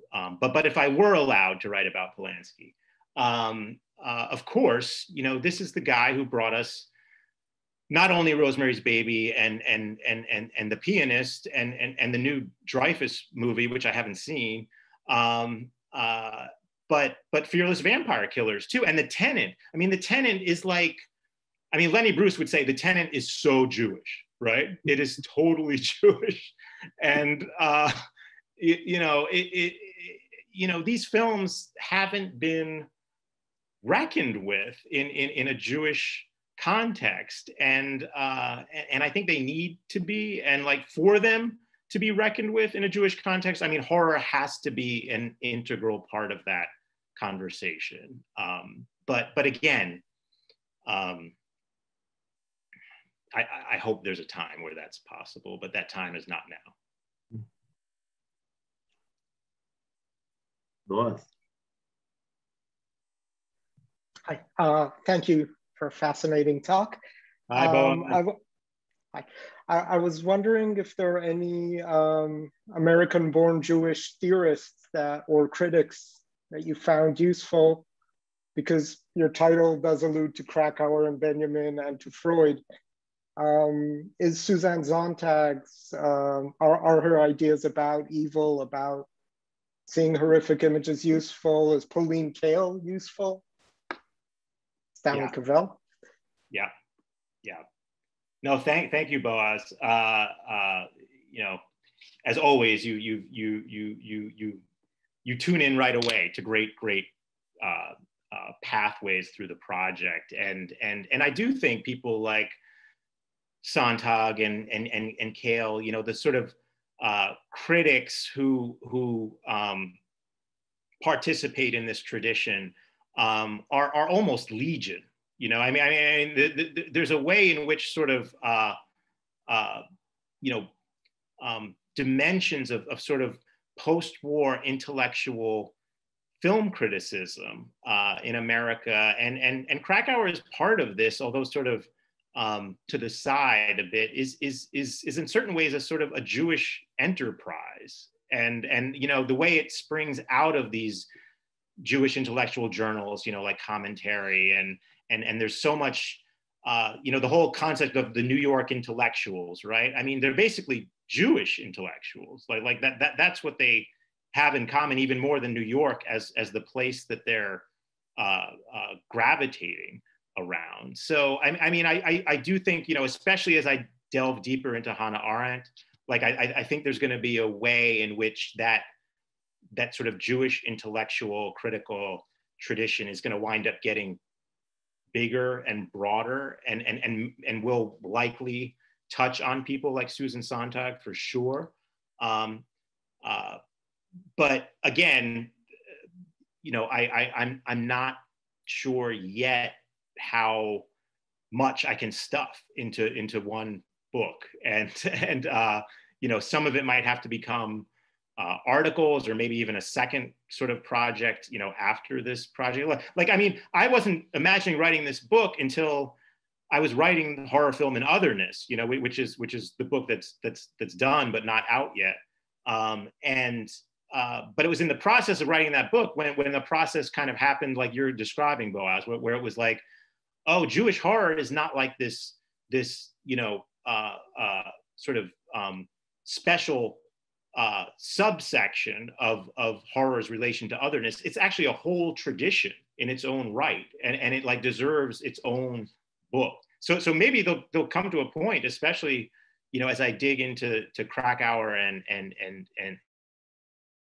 intellectual scene, that there emerges a sort of you know, something like Jewish film theory, right? You know, like an idea that like there's enough Jewish thinkers within the classical and contemporary film theory tradition to say that there's something like Jewish film theory out there, and not that like it's being invented right now, but that it's been there all the way through, and we just haven't seen it, and we haven't recognized it, and we haven't known how to look for it, often because the people writing it, the last thing they wanted to be identified as is Jews, Like they were, I mean, that was the opposite of their goal, right?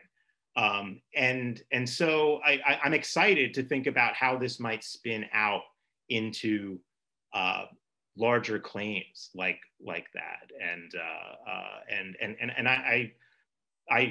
I'm daunted by it, but I'm also excited about the prospect of it, and looking forward to asking you more about it as I develop it, Boaz. Inbal asks on chat, Victor Miller, who wrote Friday the 13th, is 8th or 16th a Jew. Inbal knows the genealogy tree. There are other fraction Jews making horror films. Are you going to address them too in your volume? This whole question, yeah. I mean, I'm sure you guys have all seen all the stand-up sort of comedy routines about, like, you know, Jew or not Jew, and like, you know, you present all these people and you're shocked to find out that these very goyish seeming people, as Lenny Bruce would say, are Jewish, you know, or they're 1/4 Jewish, or they're 1/16 Jewish. And I'm not so interested in the family tree thing as I am in what happens when Jewishness as a sort of lived sensibility encounters art, you know, and I maybe someone here can convince me otherwise, but right now I don't feel that in Friday the 13th in a visceral way, in a visceral enough way to sort of have me press on. It's valuable to read this film as a Jewish horror film. Again, I'm not saying I'm shutting the door on that. And if somebody can come to me and say, you know, here's why you need to rethink that position, I'm open to it. But I'm structuring the cases on what's there in the films themselves, and not so much on, you know, well, this person is Jewish, or this person says they're Jewish, or this person says they're not Jewish. Or I mean, a lot of the films in the book are not directed by Jews. I mean, they are films that are directed by non-Jews about Jews, but that doesn't make them divorced from the category of Jewish horror. And by the same token, I would not want to make a 1/16 Jew included purely because he's got 1/16 Jew in him. So, you know, it's really, again, a sort of a matter of strategic mobilization rather than sort of comprehensive inclusion. But I love, you know, if you want to send me an email on that too, I love getting that too. Like, did you know that X and X is 1/16 Jew? Like, I like to have a database on those things in case I need to consult it. But it's not the thing that's driving the project. But you know, these are going to be issues too that come out, I think, like when I actually talk to Eli Roth and Ari Aster, like, I don't know what's going to happen there. I mean, I have friends who know them, who have talked to them, who suggest that once I sort of ask them about this, they're going to sort of spit it all out. But they may say, I have no idea what you're talking about. That has nothing to do with me. And, like, you know, and how dare you accuse me of being a Jew anyway? Like, well, where'd you get the idea that I'm Jewish anyway? That's exaggeration. I don't think that will happen. But I do feel like this is not something that people are asking them, because it's still, all these years from Lenny Bruce, it's still not always considered something you can talk about or should talk about. So I wonder how you situate, because these are two figures that are kind of not discussing their Jewishness within the context of the horror they're doing in the US, but they're, you know, if you take into the equation Bryan Singer or the Coen brothers, who have very explicit horrific Jewish aspects of their filmmaking, which are in a sense excluded because that's the first, almost always not the first, but maybe the second or the third question that get asked about them, but how does that relationship play out in your argument? Yeah. I mean, I think a perfect place to sort of anchor this question right now is David Cronenberg, because Cronenberg is a hardcore atheist who was raised by parents who had drifted from Judaism, before Cronenberg was born. He was not brought up with any kind of religious Jewishness, but he has always said, I am a Jew. And I've had to figure out my own way of being Jewish. And I've gone through life sometimes intimidated by the things I don't know about what it means to be Jewish. But you can see in his films a steady arc where Jewishness becomes more and more important the older he gets. And now that he's almost 80, I believe, he is making. I'm so happy to hear this news. He's got a new film in production, and it's called Crimes of the Future, which is a riff on the title of one of his earliest films. So I bet this is going to be a sort of career summary kind of statement. And I am willing to bet my bottom dollar that Jewishness is going to be important in this film, whether it's implicit or explicit, in a quite spectacular way, because it's been building ever since the beginning.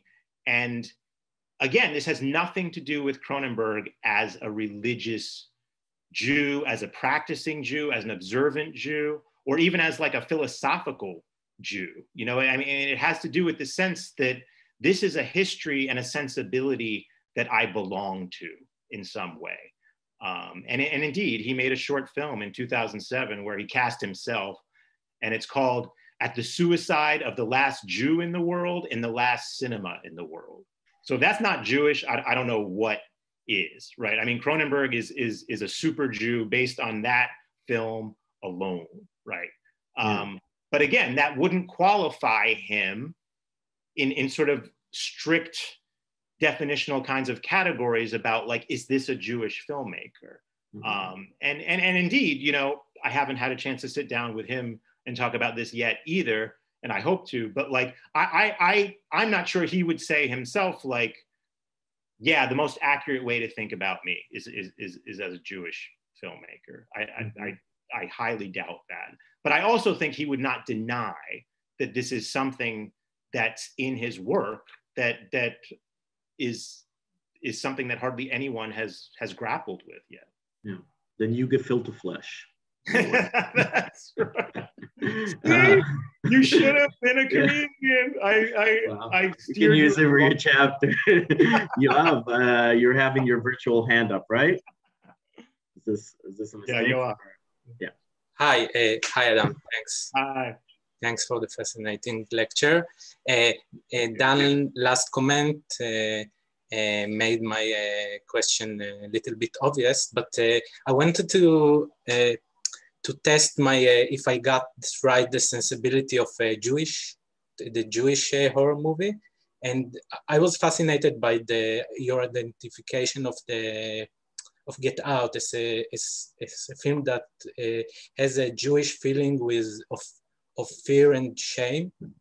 And I thought about the obvious No Country for Old Men, and I wanted to ask you, like making the white American feel like Jewish with a shame and fear, and without the ability to test it moral, with no ability to test it morally in any moral way.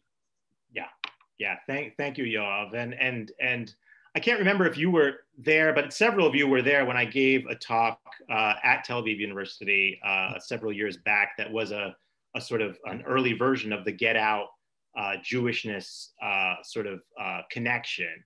And now that chapter has been published, and an expanded version of it is going to be in the Horror Film and Otherness book. And so I can tell you that, because Jordan Peele has been so frank and explicit about saying, he literally says, I come from the Ira Levin school of writing. Like, that's what he says. he doesn't say, I come from the Jewish school of writing, but by invoking Ira Levin, he's invoking a tradition of Jewish horror. And Levin, you know, is almost as Jewish as Philip Roth in terms of like the sensibility in those books. But what comes in Roth is an explicit evocation of Jews and Jewishness that doesn't often happen in Ira Levin, although it's there in particularly in the Stepford Wives in a really interesting way. But the idea that there's something about the experience of minoritization, right? Whether you're a woman, a Jew, a Black, a queer person, whatever. If you're in a minority relation to majority society, there are going to be things that you experience that feel like not just shame and horror and fear, but paranoia, potential paranoia, right? Like, is this person making fun of me because I'm a Jew? Or is this person just good-naturedly asking questions about what it means to be a Jew because they don't know any better and they don't know how to ask? And I know you guys have gone through hell in the last few weeks, but like in America as a Jew, the things we've experienced on this front have been remarkable in terms of, you know, getting questions from well-meaning people, you know, saying things like, well, what do you have to say about it? And like, can't you explain what's going on in Israel? And can't you tell us what Jewish identity means? And like, you know, and what the hell is going on over there anyway? And it's like, you know, there's a way in which, and I would never say this is the same thing as what Black people experience or what women experience or what queer people experience, because none of these differences are equivalent, but they are in conversation with each other. And I think that's what Get Out realizes and activates. And that's why I think it's such an important film, is that Blackness is its center of gravity, but because it's coming out of that Ira Levin tradition, it understands how minoritization is something that doesn't belong to Blackness alone. And because of Levin, it's Jewishness that's the conversant minoritization. So, I mean, that's the way I'm seeing that set of relationships. But again, it's a very tricky thing because, and again, I want to re-emphasize, I am not saying that any of these forms of difference are equivalent or interchangeable. They're not. They come with separate histories. They come with separate social privileges and prejudices. But I think we can learn something about all of them by looking at them in concert with each other, rather than just saying the only way to talk about Jewishness is through Jewishness. The only way to talk about Blackness is through Blackness. I just don't think that's the best way for us to proceed. And I don't think it's the best way to build any kind of solidarity between these forms of minority experience. Thanks. Does that help you out? Yeah. Okay. Thank you. Thank you. Other questions from the floor? Was there stuff in the chat? I lost track of the chat here. There are a few. There's a list of a few films to think about in the Israeli context. And Ido, well, he put his article, which you're already very familiar with. So I guess the right for a last question is mine. First of all, I want to say how much I appreciate the fact that you brought up Rodef Shalom and what happened in Pittsburgh. And I lived not too far away from that synagogue for a good few years. And it's very much, it hit home. It hit very close to home. But I wanted to focus on that place that you articulated that brought out this project in a way. And I noted that you said that in the face of that horror, that horror that emerges out of nowhere and takes hold, you found language to overcome fear, in your words. And I was thinking about this, and I was wondering if you can speak to it in terms of Jewish horror, because we usually think about horror films more along the lines of evoking fear, rather than, being fixated on overcoming fear. But I was wondering whether, in your mind, the type of Jewish horror that you describe, which is the type of Jewishness and the type of horror that are combined in your definitions, has more to do with overcoming fear than with provoking it. So maybe you can talk. Thank you, Dan. That's a fascinating distinction. And it comes back in certain ways to earlier parts of this conversation. I'm thinking especially about the distinction about Israeli horror as sort of almost always tongue-in-cheek in some sort of way, and sort of not willing to sort of make the commitment to, like, I'm going to scare the hell out of you, right? Like, I mean, in some ways that seems like a very non-Israeli stance, right? Like, I mean, it's easier to imagine someone like Stephen King, who actually has a hilarious filmed version where he does this for his preview for Maximum Overdrive, a terrible movie where he gets on camera and says, I'm gonna scare the hell out of you. And he doesn't. And maybe that's why that seems like a very unlikely position for Israelis to inhabit, right? So I think there is something about that overcoming versus provoking that does need further thought. It needs to be worked out. And one of the things that I'm happy to report, I mean, I'm into horror. I'm not into providing happy endings, but I feel like you guys have provided such wonderful conversation that you deserve a little happy ending here at the end. Is that, I don't know if the news has come to you guys yet, but the reconstruction of the Tree of Life synagogue in Pittsburgh, the site of the massacre, is going to be handled by Daniel Libeskind, who's the famous Jewish architect, son of Holocaust survivors, who designed the Jewish Museum in Berlin and One World Trade Center in New York. And so this is not just going to be a remodeled synagogue. This is going to be a national and internationally significant center for Jewish culture in the place where one of the most horrible crimes against Jewish culture was committed in the US. And so I see that as a very hopeful development, and I hope that, among the cultural programming that place will provide is a space to talk about Jewish horror in the way that we've been talking about it today.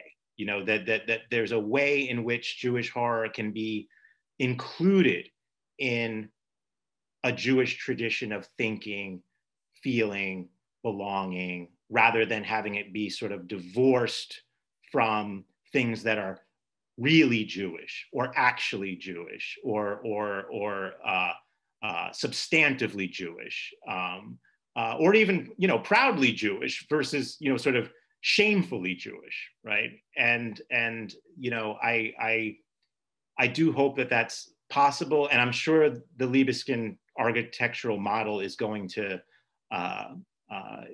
suggest that in some kind of way, is my hope, because I can't tell you how hard it is even now to drive past that synagogue every day and just see it still it's a crime scene. It's still a crime scene. I mean, it's the tags haven't been taken off. The building is not open because they're still processing the evidence from the event. So that was 2018, it's 2021. So it's not a wound that's like anywhere near healing. And I think that's going to help me write this book. And my hope is that there will be an afterword that is able to talk about Tree of Life in a way that's not just 2018, but whatever the present moment is when I can get this actually done. Well, thank you, Adam, for a wonderful talk. And thank you all for participating. I'm sure Adam would love to get your comments, ideas, questions sent to his email in case the chat doesn't work. And he's always up for new ideas. And in general, if you want to take more part in his global horror network, then I'm sure he'll be happy to answer questions about that as well. It's a thriving new network, and I'm sure it'll make a change in global horror studies. And hopefully we'll see you in the next session. Ohad will probably tell you more about that in the future. Thank you all so much. Thank you, Dan, especially, but thank you all for being such a wonderful and thoughtful audience. And I really do look forward to continuing to share this work with you as it develops, hopefully in person. That would be much, much better, but it's still a great thing to be able to see you all and be connected with you. And again, please don't hesitate to be in touch. And as Dan said, the horror studies initiatives at Pitt are going great guns at this point, and so there's a lot to stay in touch on. And actually, let me throw into the chat. There's actually a one-stop shopping site now that you can subscribe to a newsletter and be kept up to date on what's going on there. So I put that in the chat. And please do check that out and subscribe. And you can learn more there, but you can also talk to me, and I'm happy to talk to all of you. So looking forward to our next conversation. Thinking of you all there in Israel, and thank you so much for a great conversation, and hopefully see you all again soon. Thank you.